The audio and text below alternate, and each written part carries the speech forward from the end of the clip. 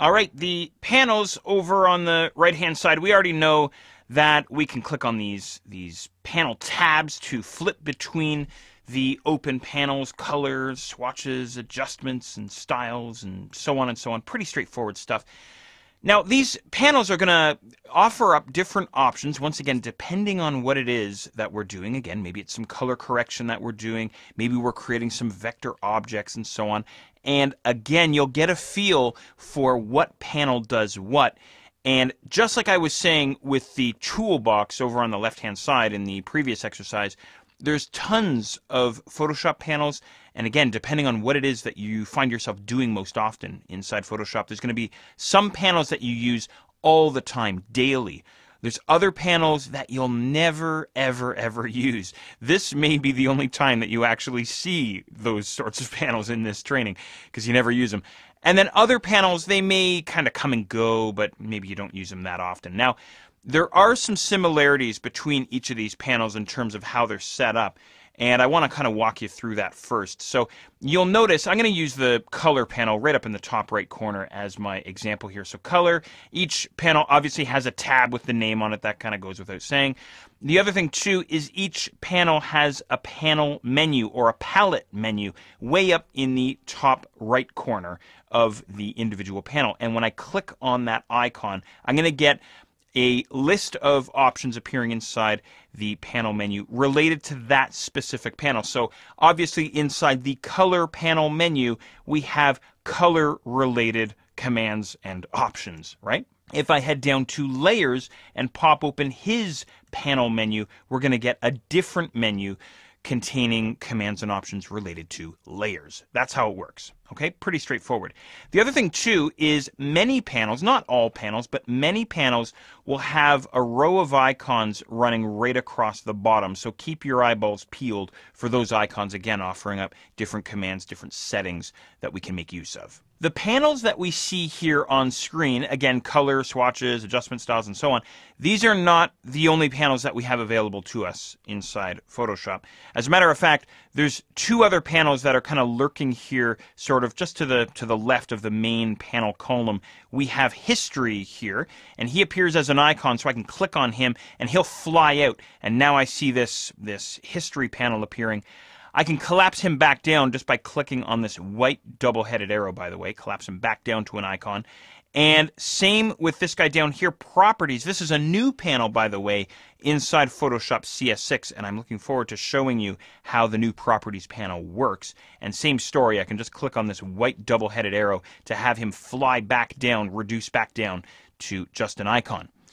All right, now there's even more panels that we have available to us. If I head to the window menu, we get a full alphabetical list of every single panel that we have available to us inside Photoshop. And as you can see, there's a massive number of panels that we have here. Again, don't feel overwhelmed. There's a lot of stuff in here that you might never find yourself using. So for instance, maybe I want to pop open the Layer Comps panel, a very cool panel, by the way. This guy pops open. Notice he appears as an icon beneath the properties and history panels there. So I can expand and collapse this guy, right? Have him fly open there. Notice he is a part of a panel group. Layer Comps is grouped with notes, which I never use, but anyway, he's packed in there. Maybe in just a little while I'll show you how to customize your panel groups. But in any regard, that's the idea. We head up to the window panel. We look for the panel that we're after. Perhaps I'm after styles. Well, styles is already available on the right-hand side, so he now springs to life, right? So if you're having trouble finding a panel over on the right-hand side, just head to the window menu and look for them. But as I say, there's all sorts of panels that we have available to us. I'm going to pop open perhaps my brush panel. And there we have now our massive brush panel. All right, so hopefully no worries there.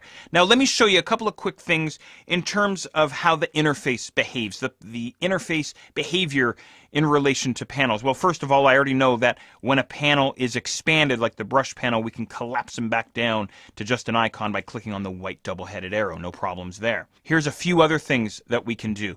The main set of panels, I guess we can call them, over on the right-hand side, we can actually collapse them down as well. Notice up towards the very top right of this main panel area, we also have a white double-headed arrow collapsed to icons. I'm going to click on that guy, and all of a sudden that main panel area collapses down, and now I see just the icon and the name, color, swatches, adjustments, styles, and so on, right? Which is pretty cool, giving me more screen real estate inside the main Photoshop interface. Again, just use that white double-headed arrow to collapse everything down. Now, what we see here right now is what's referred to as the icon and the name view. What we can do is bring our cursor into this vertical divider here, and I can actually drag to the right and collapse these guys all the way down to just icons. Very much like we had that center column of panel icons that we saw earlier, right? So we can actually collapse these guys way down if we want.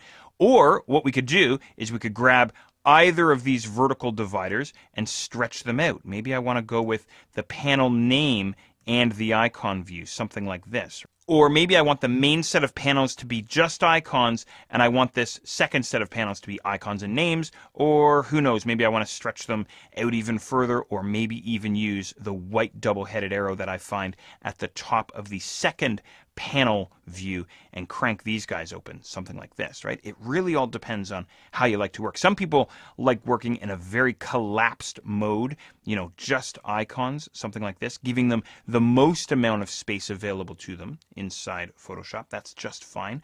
Other people, they like to work in sort of the default view, which was, you know, back to this sort of a view, right? It's entirely up to you. Experiment, have fun, see what works for you. So I wanted to mention that. The only other thing that I wanted to mention, and this isn't too terribly exciting, but I'll bounce it off you anyway. What you can do here with your individual panels is we can come along and we can actually collapse them down. If I double click, for example, on the color panel tab, I can actually collapse that guy all the way down. Again, perhaps saving myself a little bit of screen real estate. Maybe I only want to focus on layers for the time being, which, by the way, is a panel that you're going to use a lot, right? Photoshop really is all about layers. So I don't want to see the other guys for now. I want to see layers. And then maybe later on I do want to get into some swatches, so I'll click on swatches, expand that guy open, do what I need to do there, and then double click on that panel tab to collapse them back down. Just kind of a neat thing that you can do there.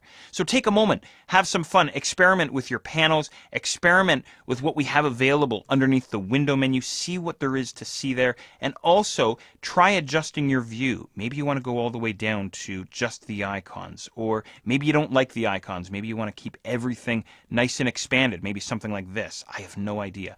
But set yourself up in a way that's comfortable for you.